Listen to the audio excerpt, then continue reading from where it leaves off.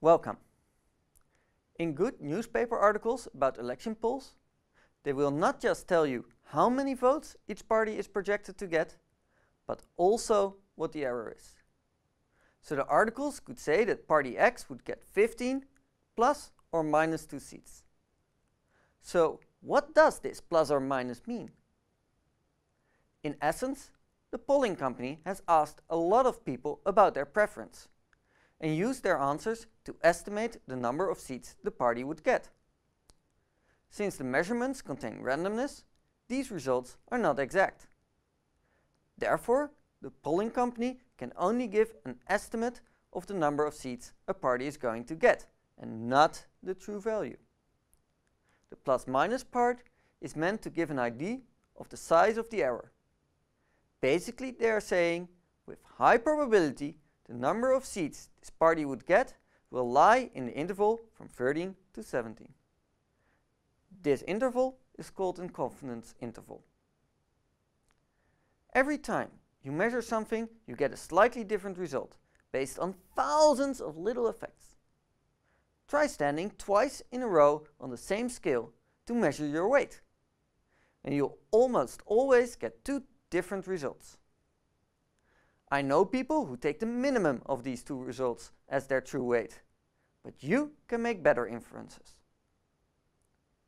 Suppose the scale is such that the result it gives is normally distributed with mean your actual weight. The standard deviation sigma equals half a kilogram. If you measure your weight twice in a row, it gives the results 60.1 and 60.9 kilograms. The average of these two numbers, 60.5 kilograms, is an estimate for your true weight. But what is the error? Well, since you don't know your true weight, you cannot calculate the error exactly. But as we will calculate in a minute, a 95% confidence interval of your weight is the interval from 59.81 to 61.19. That is, if you were to repeat the experiment of weighing yourself twice and then calculating such an interval many times over, in 95% of the cases, the interval you calculate will contain your true weight. Let us now see how you can calculate this interval. We know that the average of two normally distributed random variables has a normal distribution itself, with the same mean mu, but the standard deviation of the average equals the standard deviation of the scale divided by square root of 2. In this case, 1 over square root of 8. Thus z equals the square root of 8 times the average minus mu has a standard normal distribution. From a table of the normal distribution, you can read off that the probability that z is between minus 1.96 and plus 1.96 equals 95%. This condition can be rewritten as saying that mu is between the average minus 0.69 and the average plus 0.69. Plugging in the outcome of the average of our measurements gives the 95% confidence interval for mu. To construct an interval, you need a lower and an upper bound, both of which depend on your measurements xi. In general, if the measurements are given by the random variables capital Xi, whose distribution depends on the parameter theta, we can define two sample statistics, ln and un, dependent on these xi, as lower and upper bound of an interval. If the probability that this interval contains theta equals gamma for all values of theta, then we say that the realization of this interval is a 100 gamma% confidence interval for theta. In the example of the election polls, the theta is the percentage of people voting for one party. In the example of the scale, the theta is your true weight mu. Let's get back to the interpretation of the confidence interval.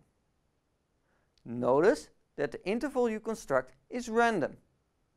Every time you weigh yourself twice and construct a 95% confidence interval, you will obtain a different interval.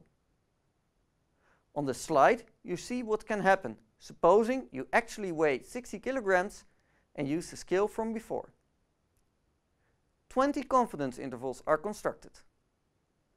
Most of the time, the confidence interval you construct will contain the true value of 60 kilograms. But in about 1 in 20 cases, the 95% confidence interval you construct will not contain your true weight.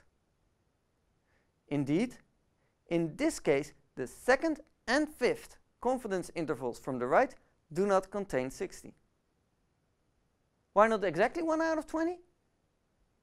Well, of course the 95% is the probability that one of these confidence intervals contains 60. So it does not mean that exactly 1 from every 20 confidence intervals does not contain 60. Just as you do not always throw exactly 1 6 with 6 dice. Typically, you do not know the true value of the variance.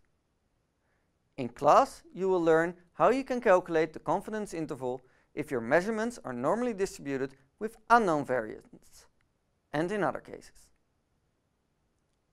Before class, I would like you to try the following problem. Suppose you weigh yourself 3 times on the scale and get the results 70.1, 70.2 and 70.5.